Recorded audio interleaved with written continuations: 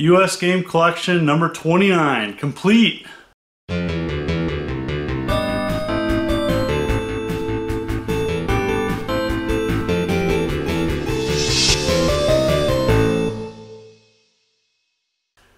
Immortal John Hancock here, and today I'm going to be showcasing my US Sega Saturn game collection.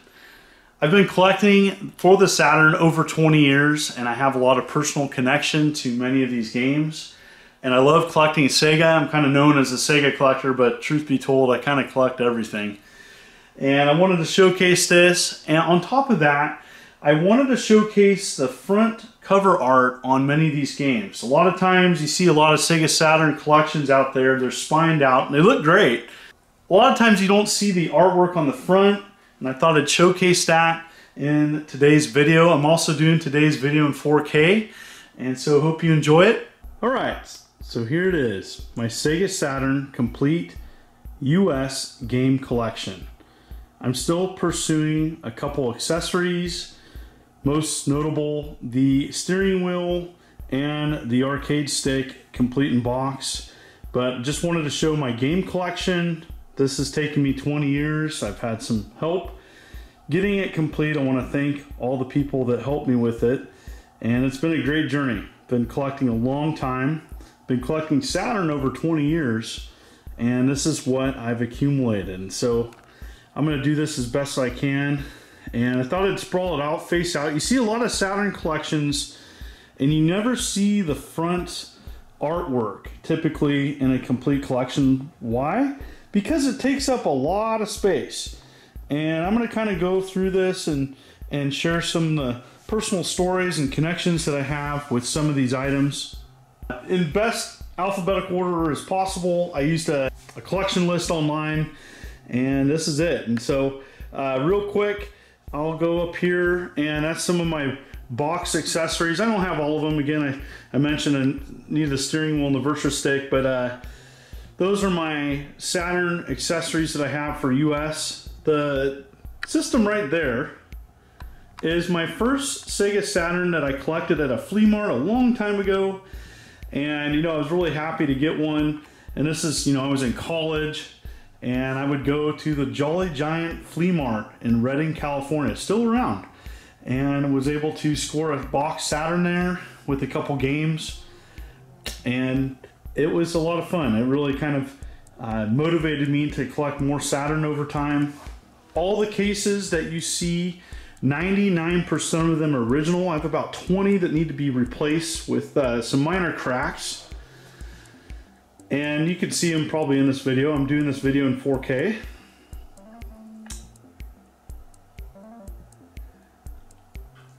A lot of great games in the Saturn library, especially the United States. Even though the United States Saturn library is notably small, very challenging to complete.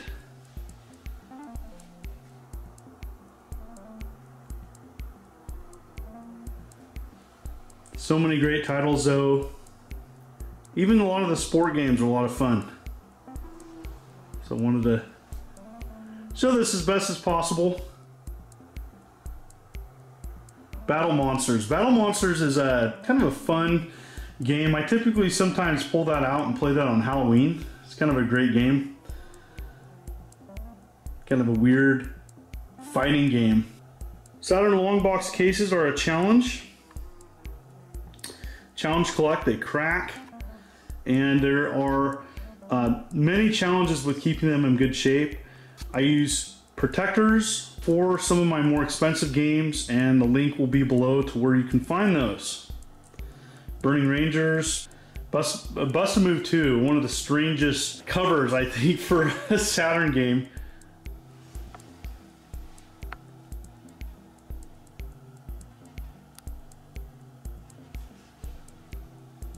Clockwork Knight 1 and 2. Congo. I was missing the instructions for Congo for the longest time, and I eventually just got another one, and so it was in my collection, and it bugged me because I was missing the instruction manual. Justin, thank you very much. Contra Legacy War is complete with the glasses inside, unused. Corpse Killer.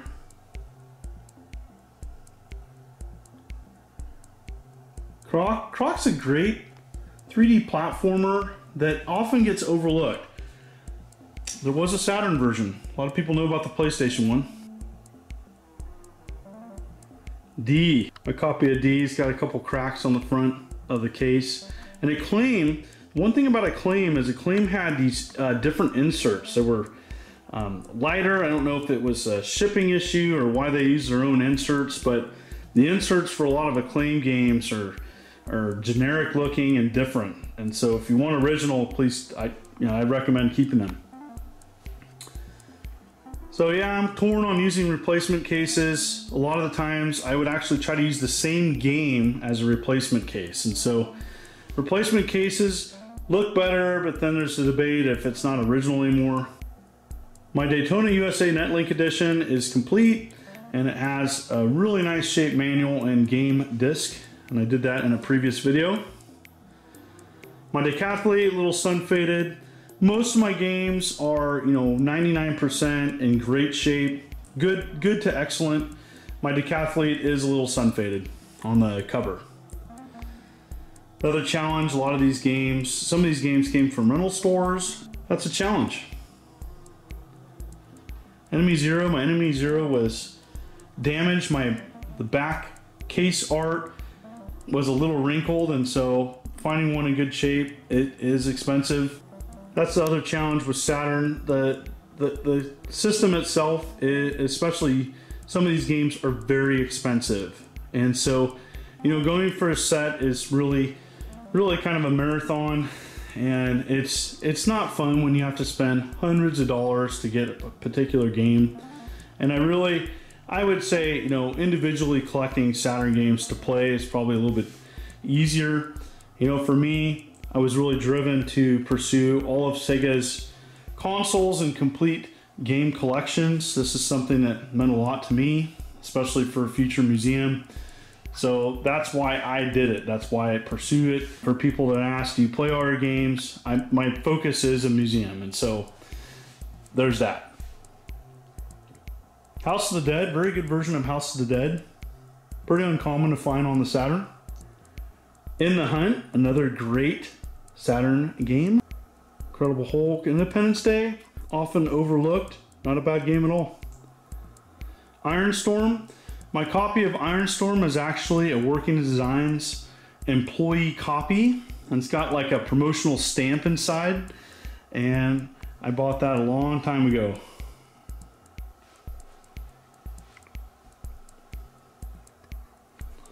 So many classics here. My copy of Lunacy was missing a disc for a long time, and when I went through, I was double checking the condition of all my games before I did this video. I noticed I was missing a disc, and I wanted to do this video a couple months ago, but I noticed there was just a couple things I really like to upgrade, and my Lunacy finally got another disc for it. Madden 97 and 98, also known as the Sega Saturn cases that are pilfered for other games. But I tried to just really keep it as original as possible. That's why you notice some cracks. But all these game cases, the majority of them, I'd say a ton, are original. Original from the actual game as well. I don't like piecemealing games together if possible. I try not to do that as little as possible. Best version of Mega Man 8, right there. It'll cost you though. My Mortal Kombat 2 came from a rental store.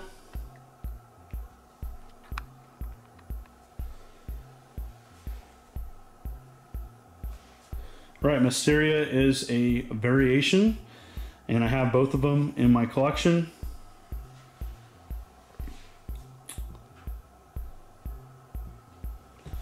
Even the sport games for Saturn are going way up. People ask me all the time, what do you think this collection's worth? No idea. If you think comment below in the comments. For me, it's not about the value. It was about representing history. The Sega Saturn was pretty much a failed console in the United States. I still think it had a lot of good titles. Just PlayStation came from out of nowhere and just walloped Sega. but there's a lot of Sega diehard fans that love the Saturn. Saturn did some things better than the PlayStation. I think the 2D gaming was better on Saturn, hands down. But some of the 3D games suffered. Nights into Dreams, I have both versions, including one with the 3D control pad. Here it is. Panzer Dragoon Saga, probably one of the most popular and expensive games on the console. It's excellent. Mine's complete. I got it at Video Game Wizards many years back for 200 bucks. And so just to show you how prices have changed over the years. And so if I was to start the Saturn collection now, don't think I'd be able to complete it. Just really expensive. All right, here it is. That's the game I was missing in my collection, Quarterback Attack. I looked everywhere, and honestly speaking, I don't think I ever had it. And one thing to note is that some Saturn cases have stickers on them. The sticker right there is something particular to this game. And so if you want to keep it original, you have to have that sticker on the case. And so there's a lot of games that have like stickers on the cases, and it makes it original or unique, so you can't swap out cases if you want to keep it 100% complete. It's really challenging sometimes. There's also these cases here. You have GamePro was doing a promo, and so there's several games with those stickers on them. I have a few of them. I don't have all the label variations, but they're nice to collect.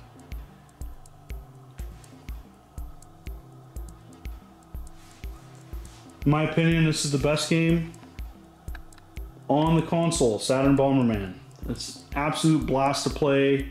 It's featured at many expos for a good reason. It's a lot of fun. And I still think it's one of the best Bombermans to be offered.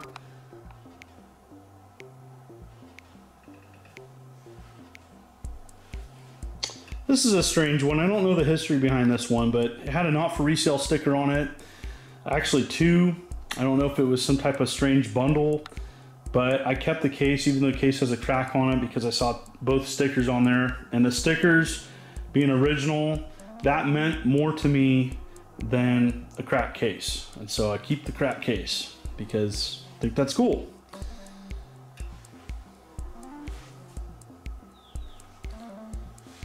Shining Force 3, unfortunately in the States, we didn't officially get the other two parts.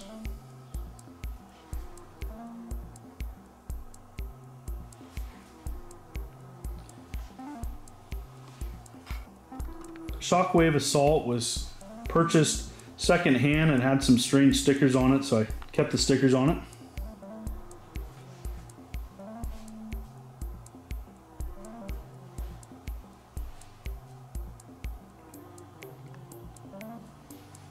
The 3 Sonic games that we received here in the States.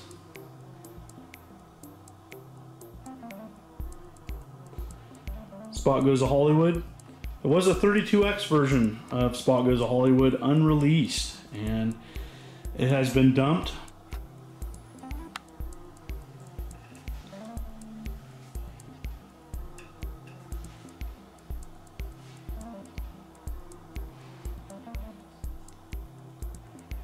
Alright, you're probably wondering, why did you keep that sticker on there? That is from a Software Etc.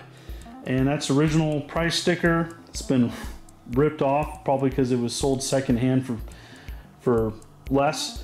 And so yeah, Street Fighter, the Street Fighter games, many awesome games on the Saturn. Many of the Street Fighter games are awesome on the Saturn and highly recommend them. My Street Fighter collection, yet another game I was missing one disc, and going through making sure my games were in good shape. One of my games I was missing a disc was Street Fighter Collection. A famous bad game that a lot of people enjoy playing, and that's Street Fighter the movie.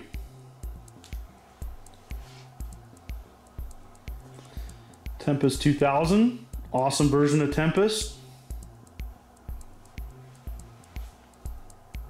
Gotta have Tetris.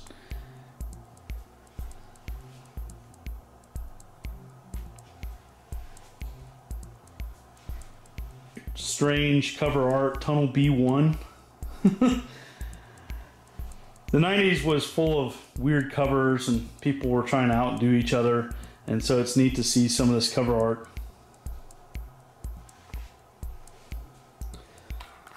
All right. Berkshire Fighter 1, 2, and Remix. This is a variation that I'm missing, and that's a long box. I do believe it's Canadian, and it's definitely hard to get. It's just one of the few variations I'd like to have, but I'm missing it.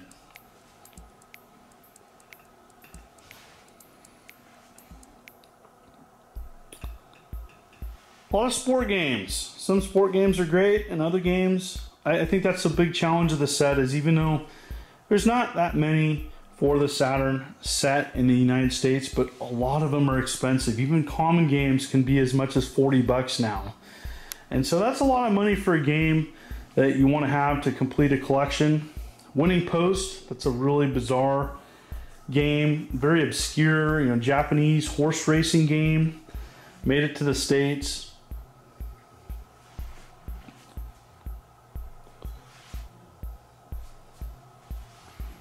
A little bit of a glare here, apologize.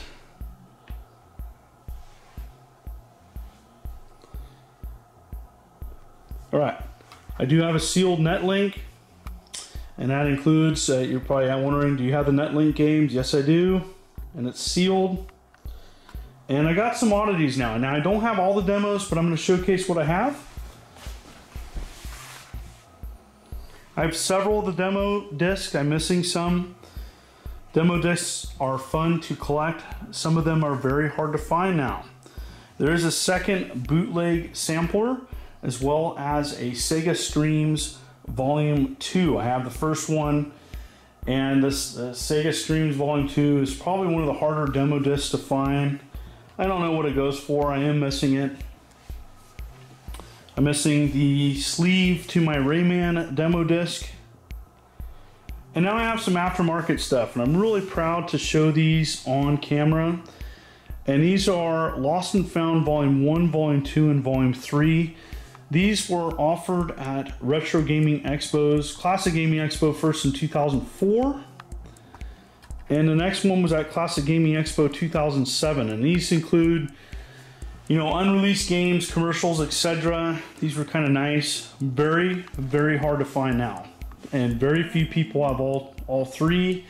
I have a picture somewhere on my computer of all the Sega Saturn Lost and Found Volume 1 all together before they were sold. Only 25 of the first one. Very hard to get.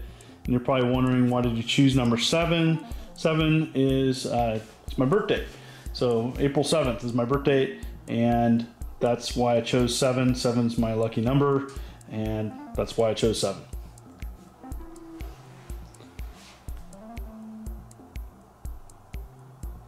Now, up here, Northwest Classic Game Enthusiast 2K7, and that is what PRGE was called before it was called PRGE. So that's a little tidbit there, and so that's cool that it you know, those are the shows in the Northwest before Portland Retro Gaming Expo. So really neat to represent that. And number 47 out of 50.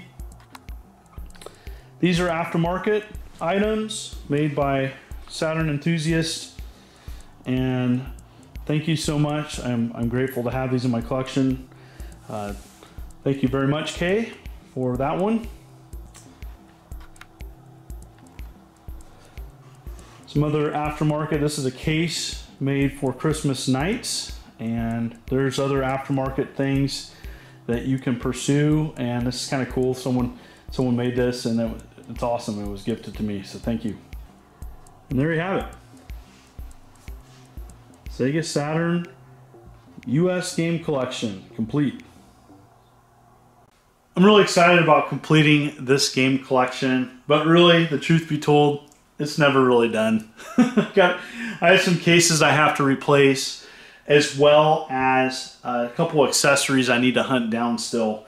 And it's never done, but it was good enough for a video for me, and I wanted to showcase, you know, what a US Saturn game collection looks like. I hope this helps other Saturn collectors out there It's a fun system to collect for, and it is very expensive. I wish it was cheaper. And I just want to thank all the people out there that helped me along the way. There's many, and you know who you are, and I want to say thank you very much. And I want to appreciate all the people tuning in to my humble channel. As this video goes live, I'm going to be pretty much at 80,000 subs, and so I'm really excited about hitting that milestone. I look back, you know, my channel's grown quite a bit, and I have a lot of people to thank for that. And thank you for people continuing to tune in. This is the Immortal John Hancock. I hope you enjoyed this video. You take care.